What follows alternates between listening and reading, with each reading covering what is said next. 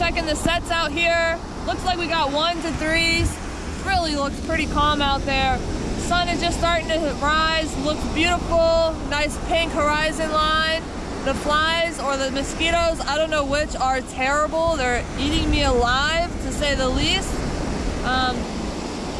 Looks like it's gonna be a pretty nice day. We do have some rain clouds hanging out. It's starting to drizzle a little bit, but we brought the canopy, so we'll be able to put our gear under there and stay as dry as possible. Let's get it done. I'm about to get wet in the ocean either way. So the next time you guys see me, I'll be yakking some baits out. About to send it into a beautiful sunrise. You. What's the reel for me? Right on.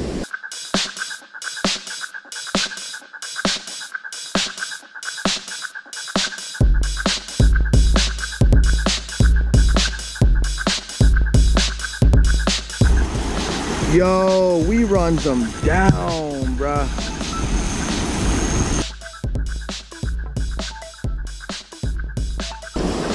Go ahead and drop that front bait. Drop it. Big bait balls moving out here. Something's working on.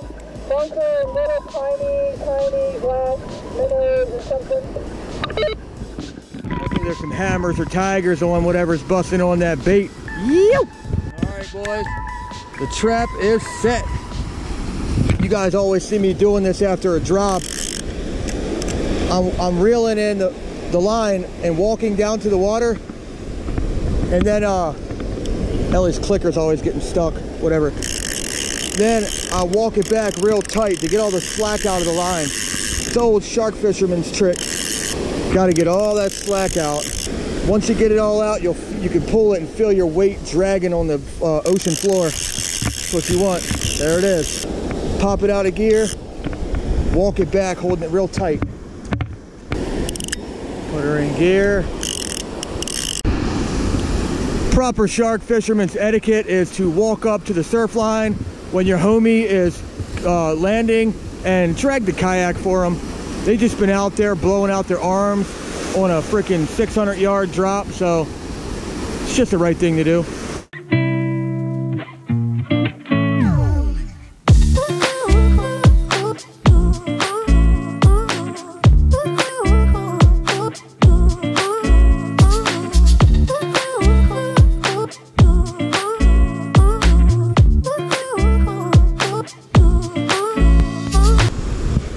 Let me put y'all wise to how we prepare a shark tag. First, you get a good video of the number. Make sure you got that.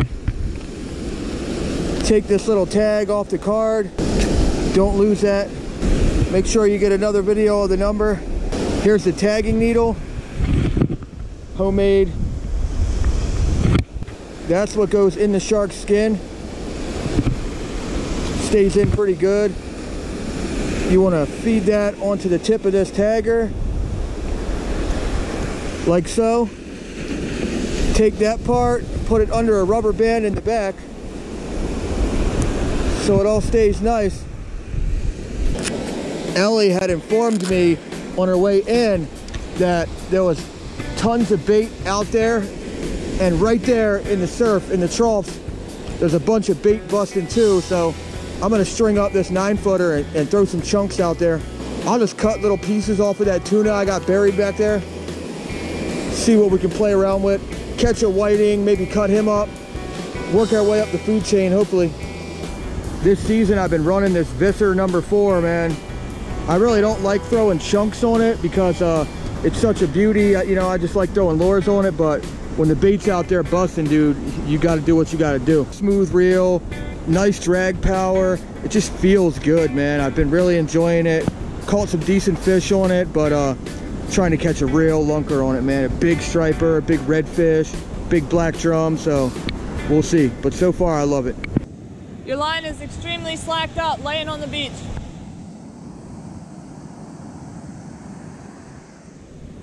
Joe's line is super slacked up. Will you hold that gotcha for a minute?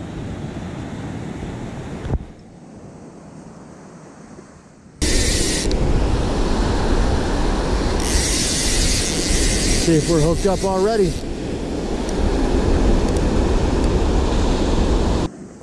that Joe's line was slacked up, and sometimes what that can mean is that a shark picked up the bait and moved it closer to shore, or that there's actually a shark on it running it in towards shore. Or that it got cut off. Or that, yeah, it got cut off in some, way. So what Joe is doing right now is catching up with his bait, feeling the weight, but he's not yanking it in, because if there's nothing on there, there's no need to pull the bait in. And if something did pick it up, it's probably still hanging in the general vicinity of that bait. So you don't want to pull it in too close, because you want them to eat your bait. Always leave it for about 10 minutes. So Joe didn't really feel anything since he's caught up with it. Is it slowly coming in, or is it holding? No, I'm going to let it sit for a minute. So if you do catch up with your weight and you feel your weight, and then all of a sudden you feel, you don't feel your weight anymore and it's coming in, I would just go ahead and bring your rod in, because it's most likely a shark. I was telling Joe earlier when I was out in the kayak, there's a bunch of bait balls out there. They're pretty close to shore. There's some further off. I mean, they're really moving out there. I saw some like bunker jumping out of the water, and then some really small fish. So I think Joe's gonna throw his gotcha plug around. All the while we're gonna be keeping an eye on that rod that just slacked up to make sure that there's nothing on there. We may even just bring it in just to be safe. Oh.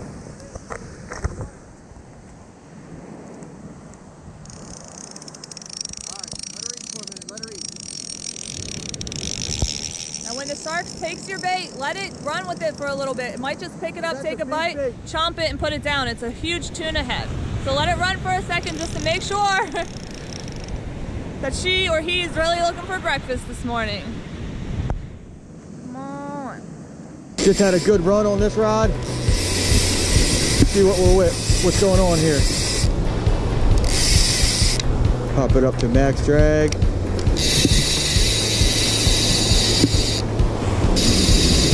Man, still haven't got tight on it yet.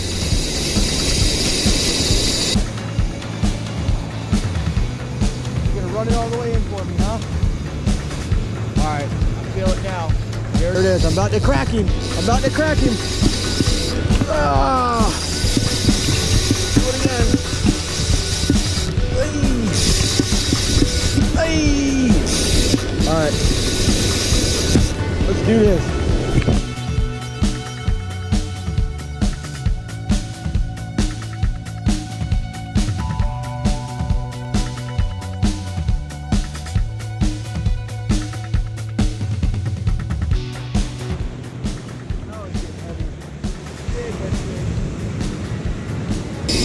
Hey Jason, remember you were asking me about laying the line? Just watch my thumb, man. It's like second nature, dude. You barely even tell you're doing it. Oh, it feels like a good one, dude. Man. All right, guys, I think I'm doubled up. Joe's hooked up. I just had a nice little run on mine. Can't really put too much attention to it right now, because we've got to focus on his. It's getting in real close. There's some kind of weird debris floating out there. There's a missing person in the ocean, so we hope it's not them.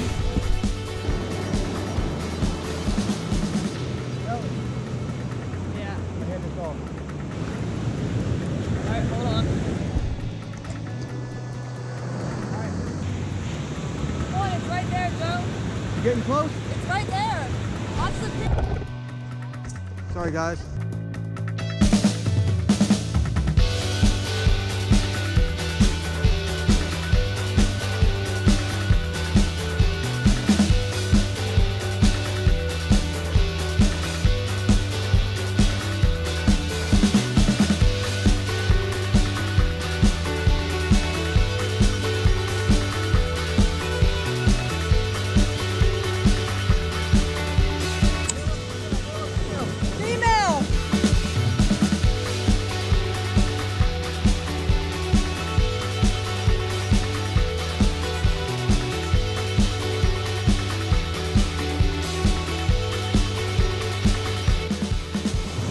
Watch that wave!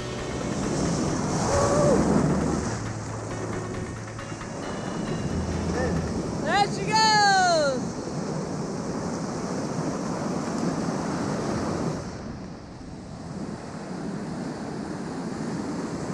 Right on, dude. All right, guys. On the board, big female. Sorry, I'm out of breath, man. That was a lot of work. That was a tough girl. The bait was like not even 20 minutes. Had a run. We just heard Ellie's run, so let's get over here. Dude, there's something floating in the ocean getting close to us, bro. You got mono yet? Absolutely not. Got a ways to go? Yeah. Now it's heavy. Yep.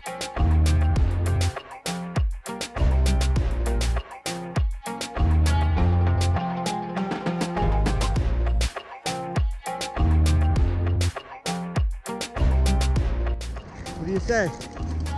Say it's probably a big, fat, female sand tiger.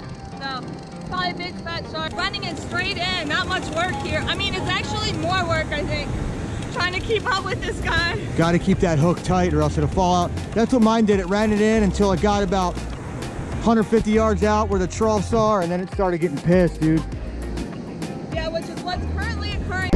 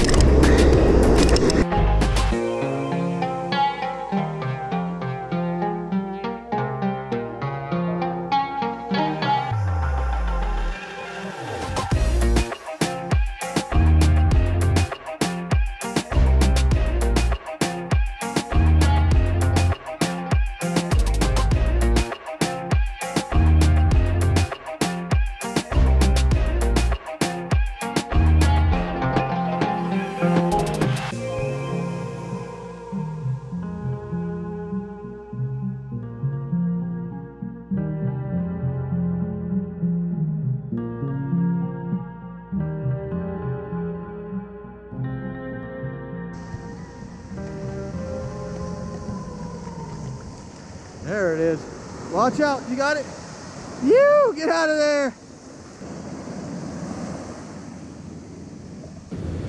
All right, guys, that was dope. Back-to-back sharks. I just hooked up on a like 8-foot male sand tiger.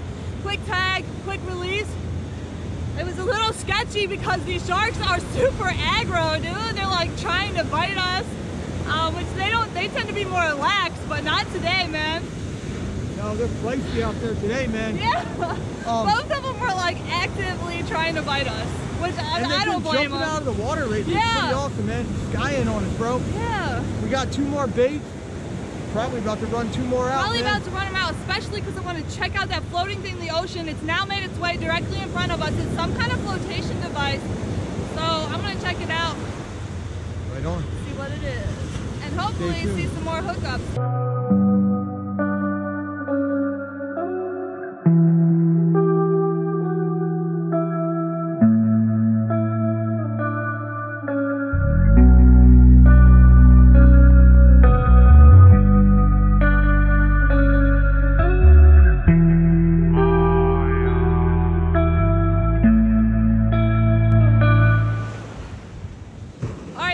A buoy tied to some kind of piping.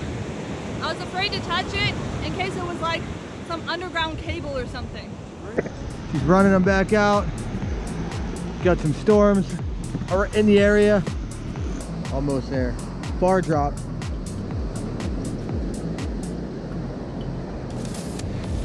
.500 yards. All right, Ellie, give that front one a kiss and drop her in the ocean. All right, guys, both baits are set. Now it's a waiting game. So we've already caught 2 this morning and just put 2 more baits out. I feel like there's already something messing with mine, so only a matter of time now, I hope. We definitely have some weather clouds moving in, but we're not scared, and we're just hoping it's going to keep people off the beach. There's a wind picking up. It's not like a super cold breeze, but it's a little bit chilly. And you'll see me changing like 10 outfits every single time because I get soaking wet, and then you just want warm clothes, and then you get soaking wet, and those clothes are wet, blah, blah, blah. So if you see me wearing like 15 different outfits, it's all gonna be one day's video here, guys. Dude, these baits are not lasting long at all out there today. Another 10 minutes, 15 minutes, Ellie just had to run.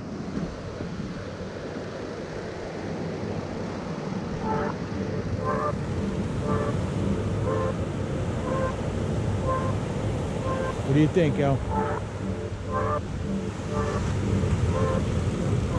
think it's on there, but just trying to be sure. Is it running it in? It's on there. Yeah, I'm getting some head shakes right now. All right. What, another one, dude? What time is it? It's not even 8 a.m. yet. It's like almost 9, not even. Yeah, what a morning!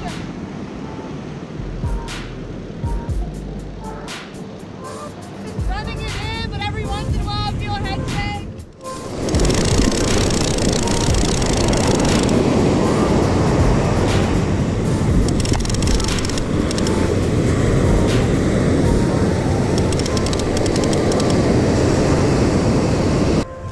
I was watching my rod tip and I saw it bending over a little bit, and I had said to Joe something like, yeah, well, hold on, I gotta go take care of this shark real quick. And he was like, what? And then 5 seconds later, the drag started screaming, dude. Got a really small hook on here, so I gotta baby it just a little bit. I hope it's hooked good. He's almost in mono. Got the tagger ready. Hopefully it's a good one. He's almost in. I'm gonna get up here and land this fish.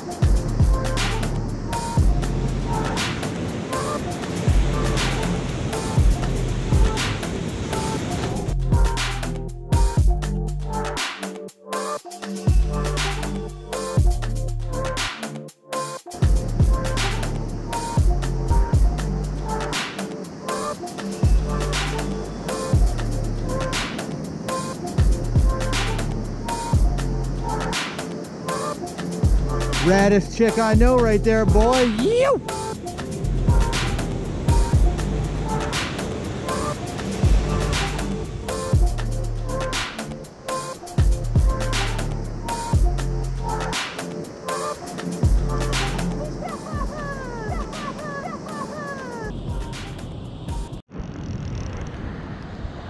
Just got done bringing mine in. Joe's just had a little run, man. Nice run.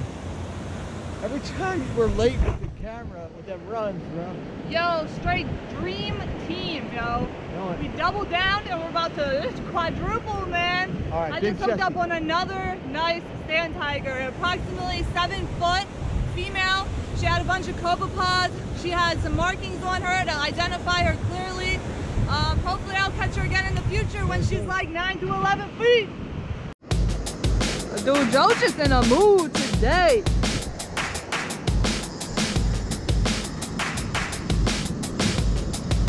Come on, ZZ Joe. And he waited off. Not anymore. Might have got off, guys. They'll be running it straight in. There's a big predominant bar as usual, and compromising it. Glad he got off here. Dude, check these gloves out. Good.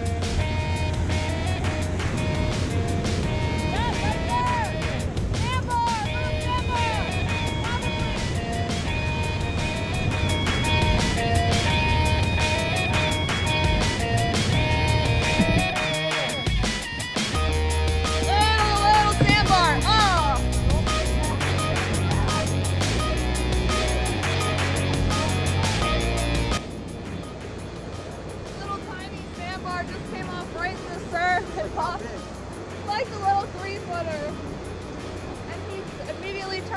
took off. You could just see his dorsal fin breaking through all those breakers. He was like, bye. I mean, it counts as a catch. It was leader. All right, guys, if you may have seen, that was a little 3-foot sandbar shark. It got off in the surf. It happens, but no worries. I just ran back to the cooler and I got some fresh bait. We're now switching up from tuna to golden tilefish. And we already know they're highly productive, so stay tuned. Let's see what we can pull out of here. All right, guys, here we go again. Bait drop number 3.